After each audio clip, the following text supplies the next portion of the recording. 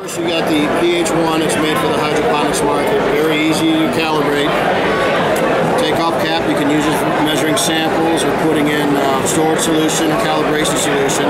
Always wise to calibrate and measure at the same size container at all times, all the time. You have your glass bulb there. Turn it on. This is pH 7.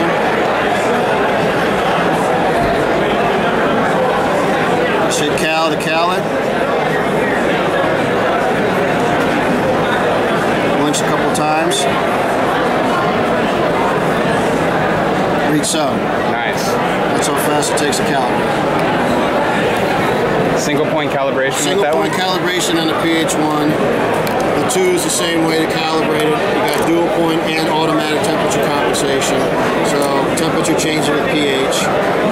TDS meters.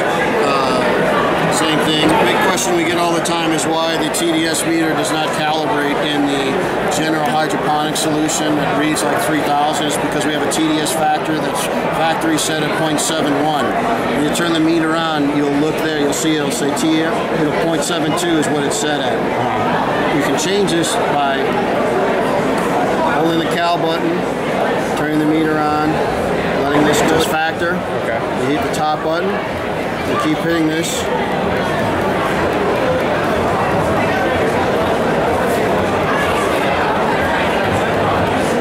After 1,000, it'll roll back around. It only goes up. You leave it at 0.51, let it go. And this is to be able to calibrate it with GH's calibration. They have a solution out there that when you put our meter in, it reads OR. Okay. And it says it's out of range because this only goes up to 1999. I see.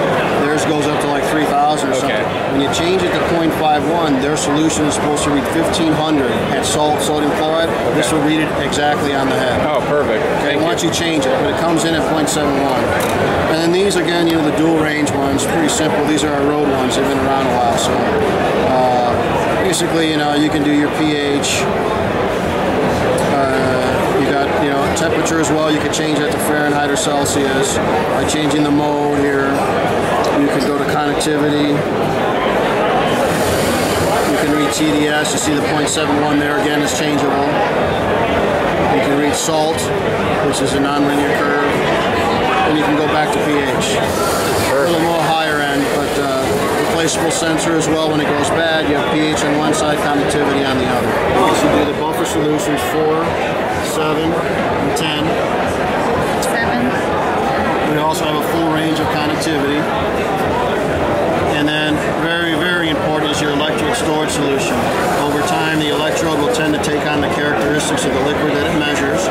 So if you store it in 7, over time, it will be stuck at 7. If you only store it in 4, it'll be stuck at 4. That's because the liquid inside the probe is a 4 molar potassium chloride. And that's what this is.